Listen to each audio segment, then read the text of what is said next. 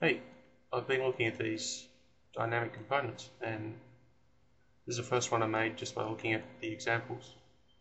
It's a timber screen that you mount on a facade, or I guess you can use it as a fence, but this one's meant to be mounted on a facade. It's got two elements. The first is the timber slats, which work fine.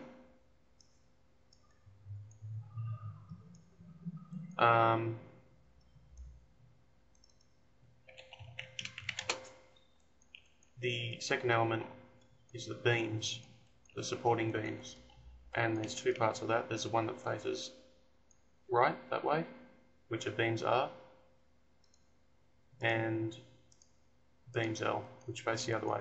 And that's just so I can do this correctly. I can cap it off with it facing that way, and the idea is to cap it off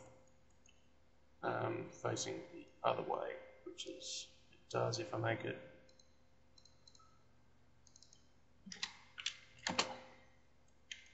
like that.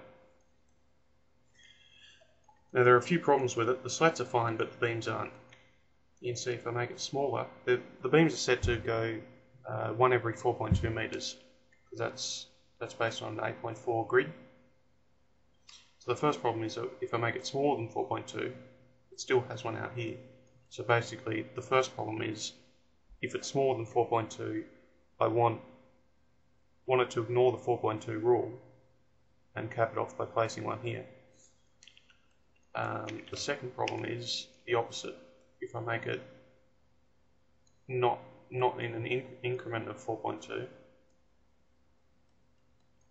there are two things. It doesn't add one there, and it doesn't cap it off. So there are three things altogether. There's, if it's smaller, I want it to ignore 4.2 and cap it. And if it's bigger than the 4.2 increment,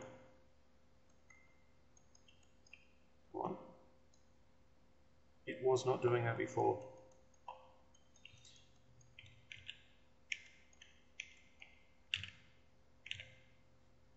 Yeah, if it's bigger, it needs to add another one there and cap it off here. And I imagine that's a bit more complicated than the basic stuff. So yeah.